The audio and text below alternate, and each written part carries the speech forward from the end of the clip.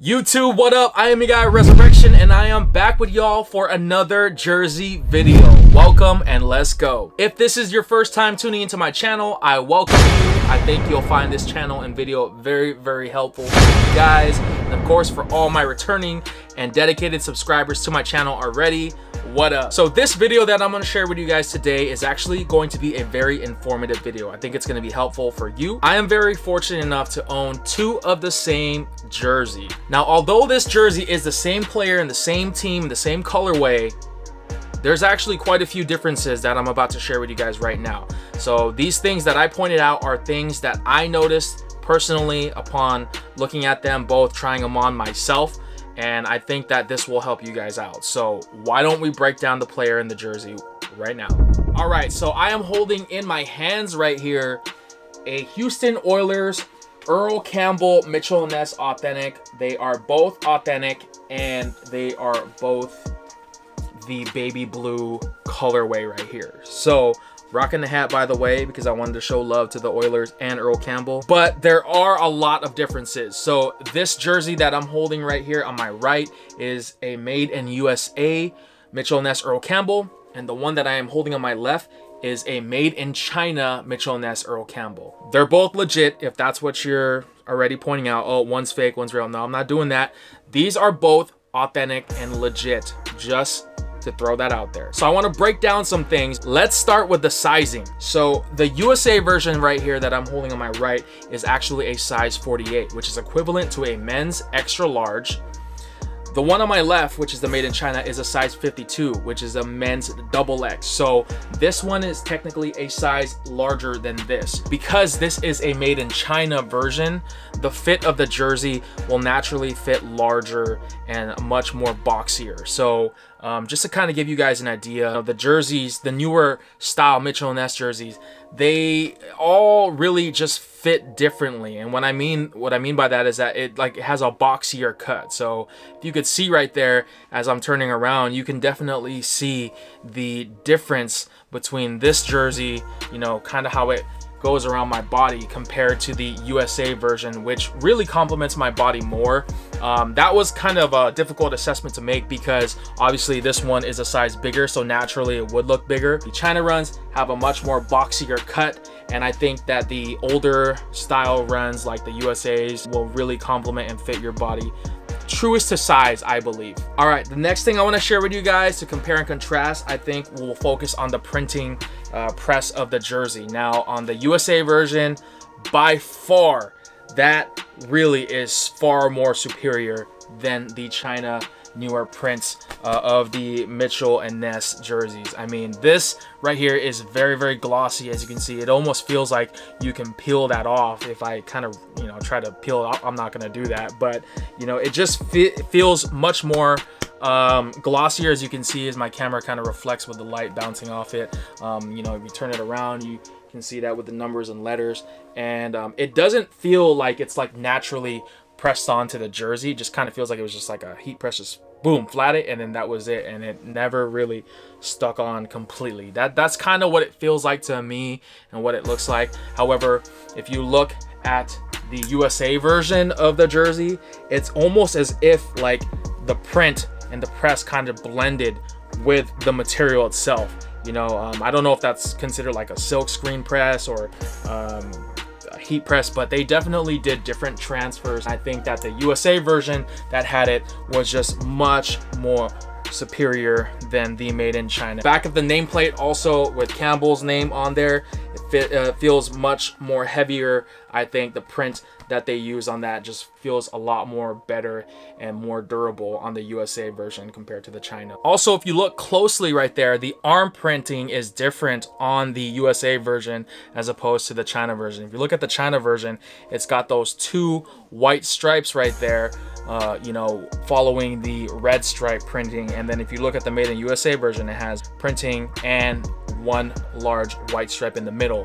So that is the biggest difference. Also, if you look at the numbers right there, if you look closely on the number 4, you can definitely see that the 4 on the USA version is kind of blended with the material, because if you look at the polyester, they kind of have those holes that are embossed right there on the jersey's fabric. And then if you look at the number 4 on the China version, it almost kind of just looks like it was cheaply pressed on, and you could just peel that off. Though I don't want to take all the credit away from the Made in China version, because this is actually pretty good, I think, considering for a lot of the newer Mitchell & Ness stuff that I've owned and wore over the years. I think that this is one of their best Mitchell & Ness jerseys that they have produced as of late.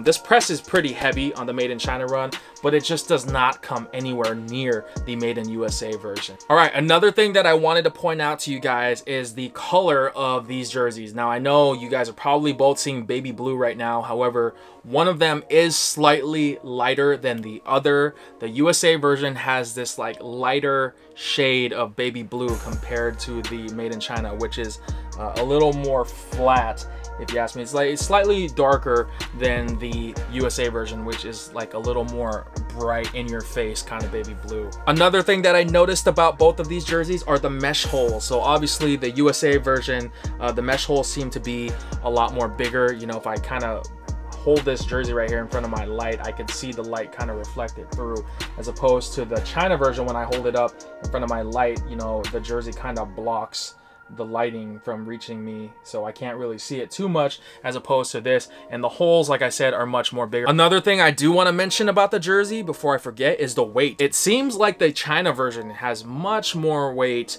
than the USA version. I don't know why that is. It feels slightly heavier than the Made in USA version. I don't know if it's because of the printing or if it's the mesh that they use, but I feel like the mesh on the China version is a much more heavier. It's got more weight to it than the Made in USA version. And then of course, one of the biggest things, you know, is the manufacturers and the neck tag. So if you look at the neck tag on the Made in China version, you know, you have the Mitchell & Ness branding along with that red tag, which a lot of the newer heads probably can associate their jerseys with, and it says Made in China along with the size, you know, 52 in parentheses. They have the double XL and so on. But on the USA versions and the older style Mitchell & Ness runs, they have a number associated with the size without an actual like size. But if you are wondering, this is a size 48. That is equivalent to a men's extra large. So obviously the older runs, you know, they just had the number sizes, so 40, 44, 48, 52, 56, 60, and so on. So that is one thing, one indication to look for when you are deciding to purchase an older style Mitchell & Ness jersey. Also, the neck tag is much more different. As you can see, there is no red tag on the USA versions. That was something that they added along the ways later on. All right, and one last thing that I wanted to point out on this is the jock tag of the jerseys. So obviously they are two different jock tags. The Made in USA version has a much larger rectangular area right there of the year and the team. It says 1980 Houston Oilers. Then of course you have the Sammy Baugh right there on the top tag. On the Made in China version, you have that NFL players right there, that black tag on the side along with the Sammy Baugh. And then on the bottom, you have the year of the jersey, which is also 1980. However, now they put the player's name, which is Earl Campbell. These are the two differences between the Made in China jock tag and the Made in USA jock tag. This is the stuff that I grew up on, the older stuff, because I've been collecting for a long time, so I'm more familiarized with seeing this older jock tag. All right guys, and that is pretty much going to wrap this up. So this is my compare and contrast between these two jerseys right here. At the end of the day, if you're asking my opinion on which one I would go for, I would say the Made in USA version. There's just so many things here on the Made in USA that I feel outmatch and outclass the newer style Mitchell & Ness in terms of quality, in terms of sizing. You know, given that I know that this is a size bigger, so that may be why. But I do not want to take anything away from the Made in China runs, especially for the Earl Campbell jersey. The Earl Campbell jersey that Mitchell & Ness has produced over the years are probably one of their best quality jerseys, you know, because this is actually not too bad in terms of quality. It's actually fairly decent. It's got some really heavy weight to it. I like that baby blue contrast that they used on the China run, and you know, it's just a really hot jersey at the end of the day. And that's pretty much going to wrap up my review, my compare and contrast between these jerseys right here. You know, obviously I want to thank everybody that has sat through this whole video. I know this video may be pretty long, longer than most of my other videos, but I felt like it had to be done because I know a lot of questions have been coming at me about, you know, the differences and you know, what size should I get and stuff like that. If you're looking for a jersey that has a long fit, I would highly suggest getting the older style Mitchell & Ness jerseys. But be warned, like I said, they tend to run really long, and for that reason I've mentioned earlier in the video.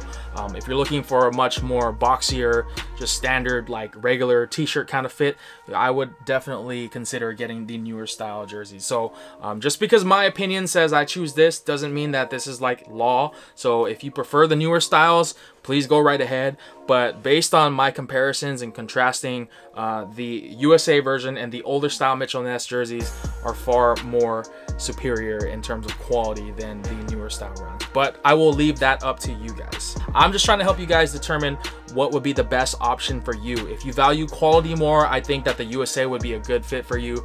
If you want something that is a little more affordable and easier to access, more accessible, then obviously go with the newer styles, because these are much more newer and easier to find out there in the market than the older style runs. I feel like these older style runs are a dying breed. All right, and that is going to wrap up this video, guys. I want to thank everybody that sat through this video and watched it from beginning to end. Please don't forget to subscribe to the channel if you have not done so. If you have already, you already know. Much appreciated. Thank you, fams. That's pretty much all I got for you guys. So I really hope that you take this knowledge with you guys moving forward, and I hope you make the right choice and buy what makes you happy at the end of the day. In no way, shape, or form am I condemning the China newer style run jerseys of Mitchell & Ness. You know, I personally like the older style much more in terms of everything. I think it just fits me more and more my style and preference. But again, like I said, it is totally up to you. Don't feel pressured into buying something if it's out of your budget. I will see you guys on the next video. 1.